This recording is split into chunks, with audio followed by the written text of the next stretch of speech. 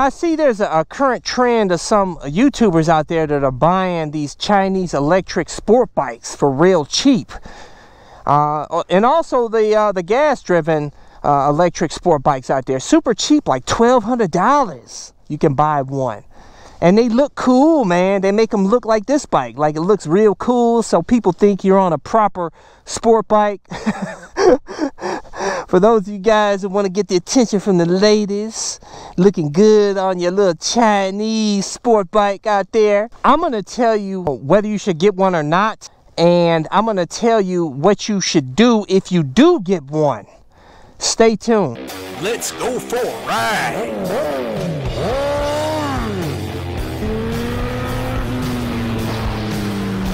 Watching CycleCruza's all-in-one motorcycle channel. Subscribe today. Continue to leave video suggestions, but you may find what you're looking for by visiting my website at CycleCruza.com and click on the menu tab My Videos. And those are a bunch of playlists with all of my videos categorized in them to make it easier for you to navigate through.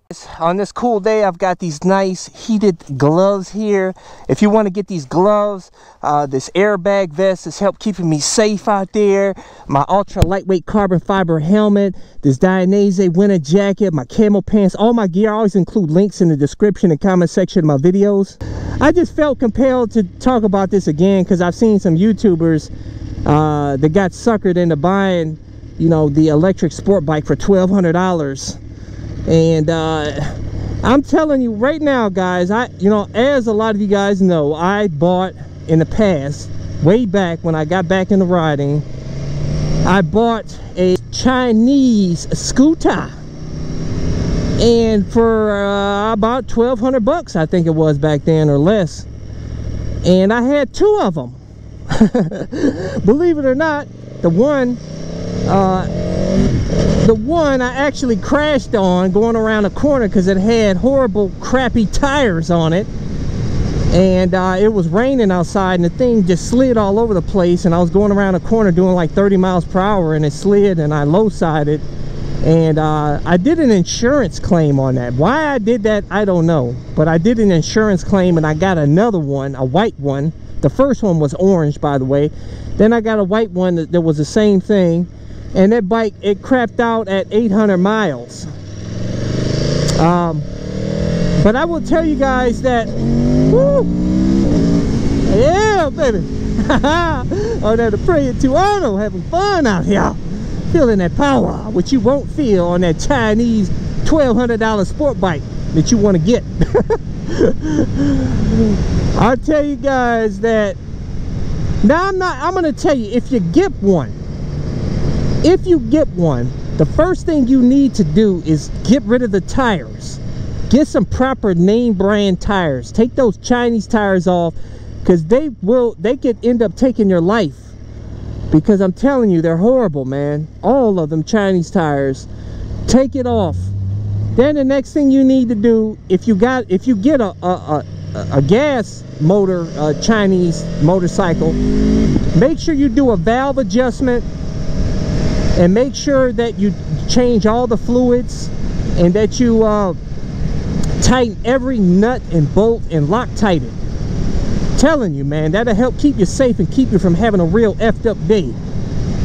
There are people out there, and the reason why I bought mine in the past is because there are people out there that got over 10,000 miles on their Chinese motorcycle and scooters.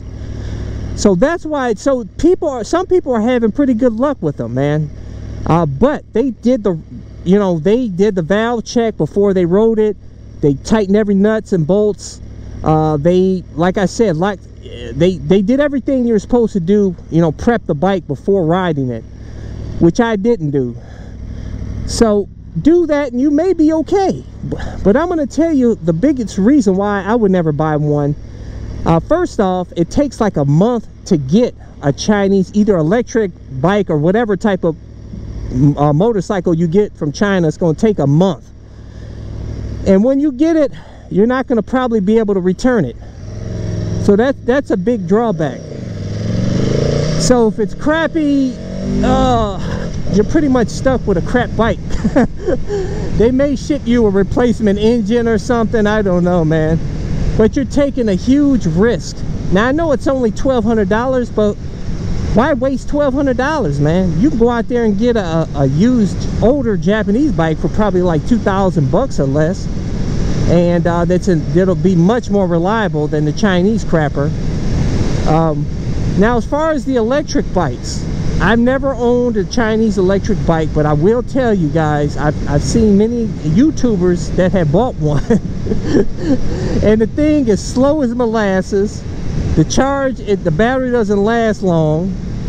The thing is, the quality control is absolute crap for these electric, motorcycles and the gas motorcycles. And so, like I said, you have to lock tight every nut and bolt and screw that's on the thing, man, or that bike could set you up for a real effed up date. I would not, honestly, I think it's absolutely probably more dangerous buying a Chinese electric motorcycle than it is buying a gas motorcycle, because you got a big battery, on that Chinese electric bike, and if that thing, catches fire or something, I mean, that could really set you up for a real effed up day, man. I wouldn't risk it. Like I said, you pay for what you get. The old adage, like they say, you pay for what you get. You pay a cheap price, you're going to get a cheap, crappy product most of the time, man. So, in my opinion, don't waste your money on that crap, man. I mean, you're putting your health at risk and your safety and your life on the line for a $1,200 Chinese sport bike. It ain't worth it, man. It ain't worth it. You got to get you a Japanese motorcycle or even a European motorcycle. Gotta be careful out here on these roads in the wintertime. Could be some black ice out here, man. But I don't know, people are gonna do what they want to do out there, but I'm just warning you, viewers out there, don't I know some of these YouTubers out there are glorifying them, because they want to get views and everything, and they're not, some of them are not keeping it real with you, as some of them are and some of them aren't, because some of them may have a vested interest, maybe collecting a commission or something, or some type of return for selling that Chinese bike. So so you have to, I'm telling you, avoid them. But like I said, do the necessary prep work if you do get one. But do whatever you want to do, man. It's your life and your money. I learned my lesson. So, but leave a comment below and let's talk about it, guys. I want to hear, your experience with the Chinese electric motorcycles and the gas motorcycles, and I want to get your feedback. Like I said, there's people out there that have positive experience. Not all Chinese companies are the same. I'm sure there are some really good ones out there, but you're taking a risk. Do you want to take a risk on a product that's going to take a month to ship to you, and once you get it, you're not going to be able to take it back, and if you do, it's going to probably cost you just as much or more that you paid for the bike to ship it back to them, and then they may not give you the your money back. So I don't know, guys, it's on you, man. But I know I'm on a proper bike right here, my Aprilia Tuono, but I'm putting it for sale, and I'm getting another new bike, and I can guarantee you that it will not be a Chinese sport bike or any Chinese motorcycle or scooter for that matter. But anyways, guys, don't forget to subscribe to my all-in-one motorcycle channel. Thumbs up, check out my playlist for new riders and popular videos. Don't forget to comment and subscribe, and check out my other channel, Bug Out Moto, where I customize a van for my motorcycle so I can live in my van with my motorcycle and travel across the country anywhere. Subscribe to my YouTube channel, Bug Out Moto.